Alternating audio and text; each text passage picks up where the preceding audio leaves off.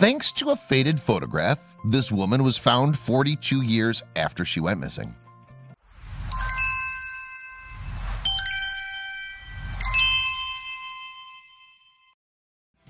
Unfortunately, the sad fact is that a lot of people go missing in the United States. In fact, on average, 70,000 women over the age of 18 go missing every year. Some turn up eventually, while others are never found, and their cases remain open yet inactive.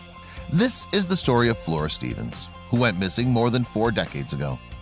36-year-old Flora Stevens worked as an employee of a Catskills resort and lived with her husband in Monticello, New York. On August 3, 1975, her husband dropped her off at a doctor's appointment and came back 2 hours later to pick her up, only she wasn't there. A missing person report was filed with the Sullivan County Sheriff's Office, but they couldn't locate her. A few years went by and police were still searching, with no luck. No one could figure out where Flora had gone. After arriving at no conclusions, Flora's case became inactive, but police would periodically pick it up again and try to connect the dots. Over the years, clues seemed to become more and more scarce. She reportedly had no living relatives, and detectives couldn't even figure out where she was from. It was in September 2017 that the sheriff's office in Sullivan County got a call from Jan Solomon, a senior investigator for the New York State Police. Solomon told the sheriff's office that the skeletal remains of a woman had been found in a nearby county, but he was having trouble identifying them.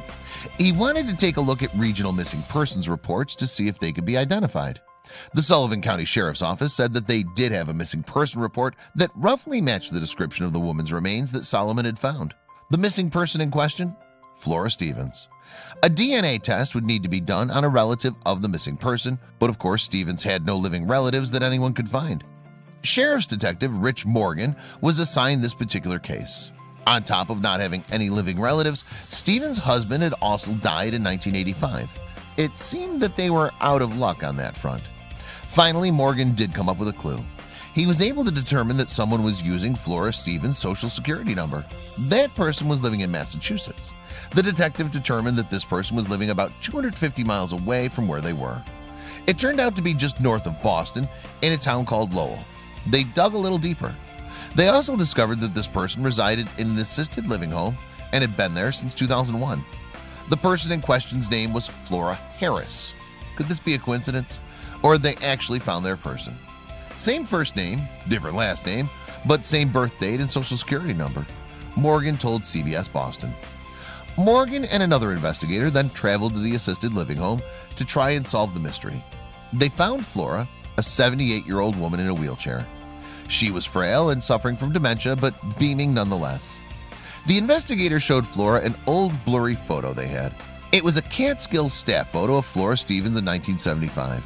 Immediately, Flora Harris's eyes lit up as she pointed and exclaimed, "Me!"